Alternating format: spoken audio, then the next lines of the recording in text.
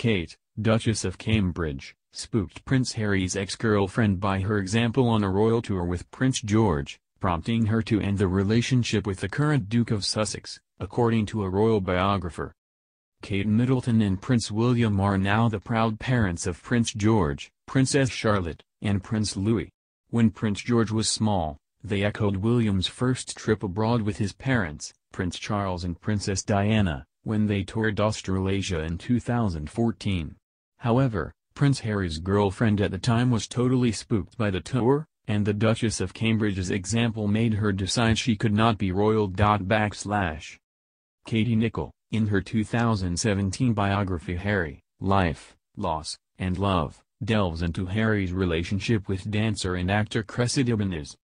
She is the heiress half-sister of Isabella Calthorpe, who caused strain between William and Kate when the Duke of Cambridge made amorous advances to the socialite.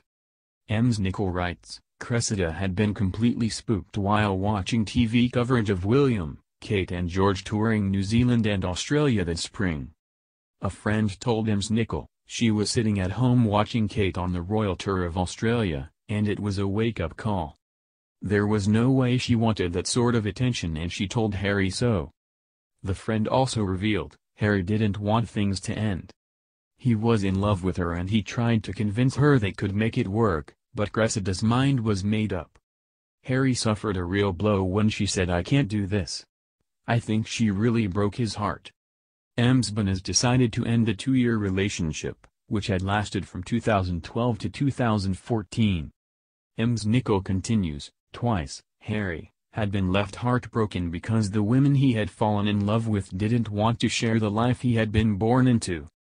In a similar manner, Harry's girlfriend Chelsea Davy also made up her mind once and for all that she could not be royal after witnessing Kate's example. Harry had a famously on-off relationship with the Zimbabwean-born Ms. Davy for 7 years, and she was part of Kate and William's 2011 royal wedding. Ms. Nicholl writes, being part of the royal wedding had made Chelsea's mind up once and for all. The life of a royal bride was not for her and she told Harry she could never make the sacrifices Kate had made.